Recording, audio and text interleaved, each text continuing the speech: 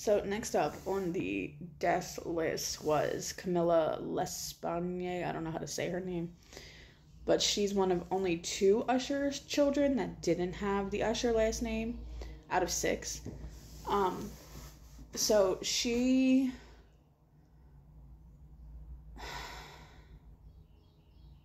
Her death was not justified for her. Like, I think Victorine should have had her death, honestly. So she was torn to shreds by one of Victorine's lab animals, lab primates. And these animals are ones that Victorine have torn their fucking chests open, pumped them full of adrenaline, discarded them when they've died, and just, she's a shitty person.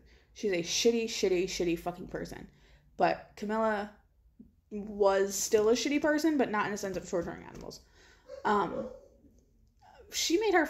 Camilla made her fucking assistants sign NDAs and consent forms to have sex with her whenever she wanted. Like, that's disgusting. And then fired them because they were in a relationship. Like, what the fuck?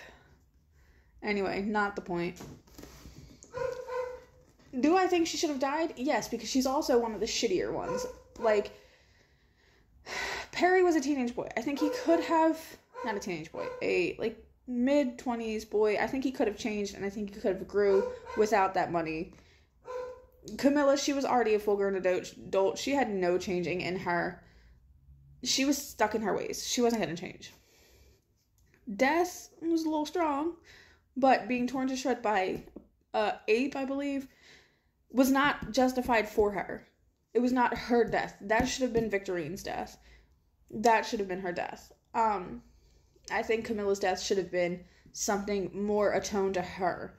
Like being Snoopy and maybe getting crushed by something or hit by a car or something along those lines. Because her main, like, identity was her digging into people's past, finding out all of her being Snoopy and sneaky. I don't think she should have been ripped to shreds by the primates.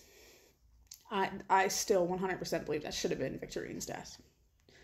So what are your thoughts on Camilla I don't know how to say her last name. Her death in the fall of the House of Usher.